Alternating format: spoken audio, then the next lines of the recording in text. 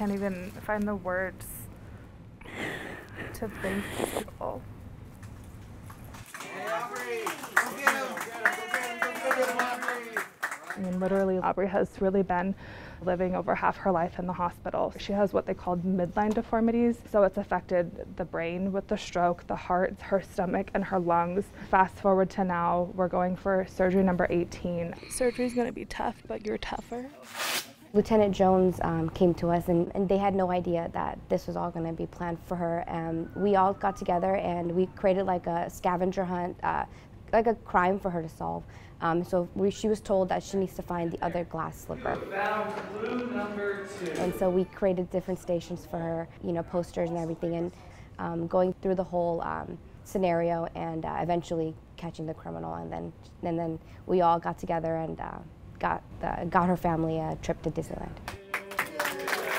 And you're a strong little girl, right? Can I have this one? 2020, I met Aubry and Katie on a call. It was like middle of the investigation with the canine. They were looking for a suspect. She saw the dog and she was just like, I want to pet the dog. And in that moment as a mom, I'm like, well, you know, the dog's being used for other purposes right now, but you know, maybe I can give him a call and we can set something up from there. She actually gave me a call, and from there I contacted my captain and said, hey captain, can I go meet this little girl? Our canine unit collects toys throughout the year.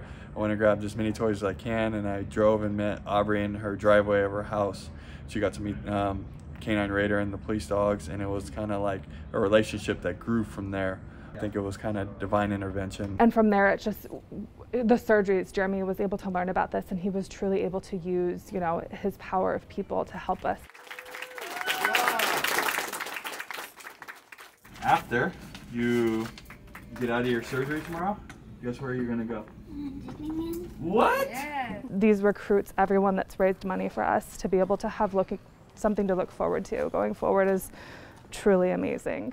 We wanted to make sure that everything that we did and everything that we came together to do was with purpose, and that it really shined a light for her. I'm glad people care about me. I've learned so much from her, her family, and just about, hey, there's always going to be a bright side to every single thing. So Aubry, thank you, love you, and thank you to the whole entire academy staff out here at Santa Clara County Sheriff's Office.